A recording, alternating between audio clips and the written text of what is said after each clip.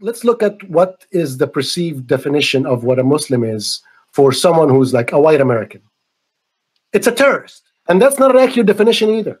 So we need to create a counter, another like the majority of Muslims actually, at least in the United States, are very secular in nature.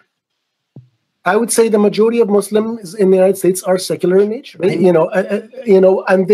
we don't have, what we're missing is, and what I would like to see is a space where these secular ideas can be discussed among people of that community. So far, we haven't we don't have that space, and we're starting. I never said secular Muslims are not Muslims. Most secular Muslims, most humanist Muslims, any Muslim believes that the Quran is a direct word of God. All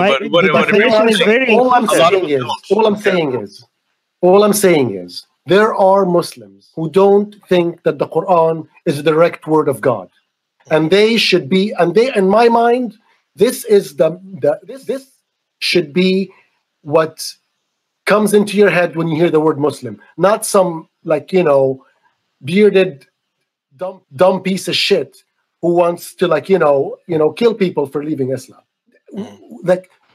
We need, I don't want to enhance, or I don't want to be in the column of the people who see Muslims as terrorists. Secular Jihadists is an increasingly influential podcast with much of its growing audience in Muslim-majority countries, advocating for atheists, secularists, and Enlightenment thinkers.